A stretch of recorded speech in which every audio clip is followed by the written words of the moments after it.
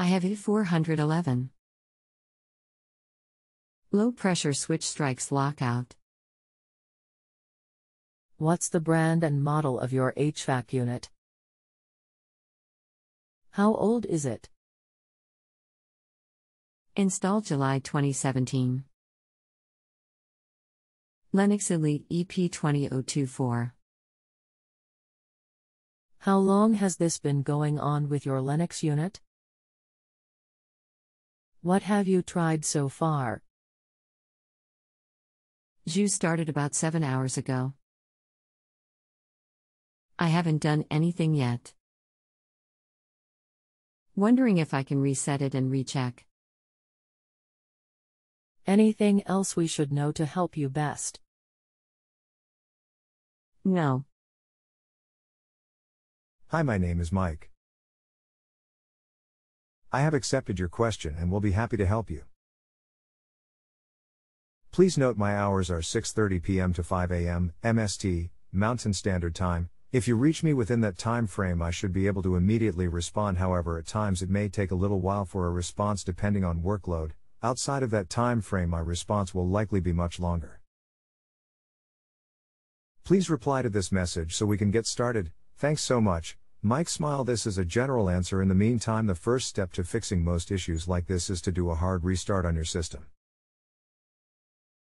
Power the unit off at the breaker for 15 minutes, then power it back on.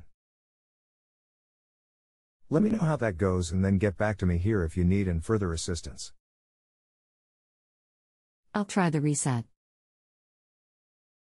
You're talking about the Lennox HVAC, right? Yes, if it's a low pressure cutout, this should reset it. If it happens again, then you likely have a low refrigerant charge, dirty filter, poor air circulation. More often than not, it is a low refrigerant charge due to a refrigerant leak. Okay, I'll try the reset. It was serviced just last May. They can typically develop a leak at any time, and depending on the leak size can take months to run low enough to cause an issue. Okay. Counting to 15 now, and number 55357 semicolon and number 56846. After resetting CB, I have a new code 434. Looks like a normal code after failing power. Yes, that should clear. Okay, but how do I delete all the codes? The unit is running. Of course, it was running before as well. You there? Are you there? I am still here. Are both codes still active? Yesterday's. The low pressure and the power failure code correct? 434 and 411. 411 and 434. Are you helping me or not? I am. We are under pretty high demand until about 6:30 p.m., so the responses are slow at times. Okay, need to do a power reset on the thermostat now.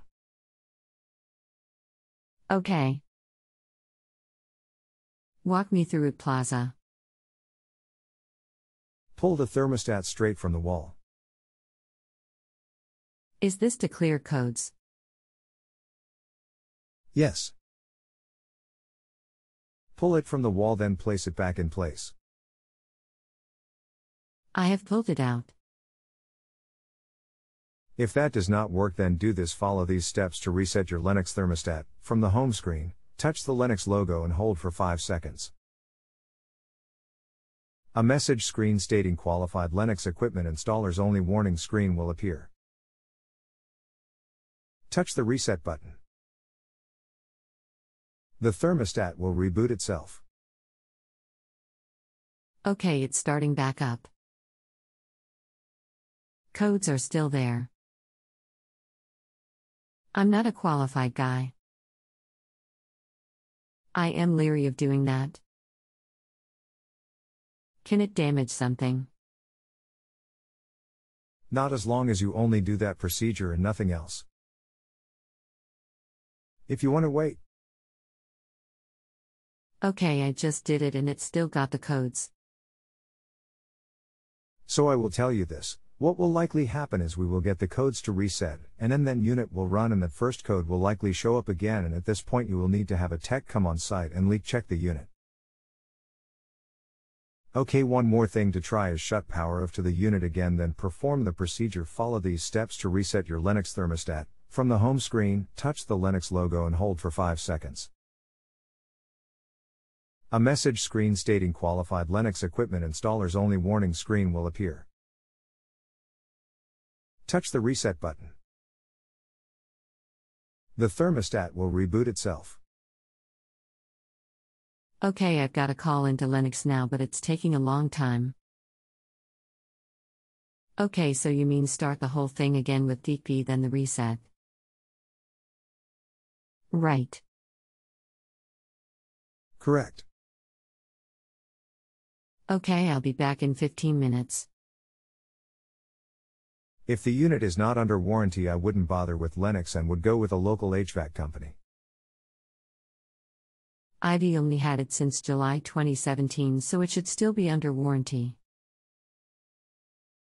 Do a Google or Yelp search and grab a HVAC company with a 4.5 rating or better. Have them come out and leak check is what I would do. If you decide to go that route, I will leave this question open until that service tech finishes. That way you can still use me as a second option to keep you from getting ripped off or sold something you don't need. Okay, we'll do that.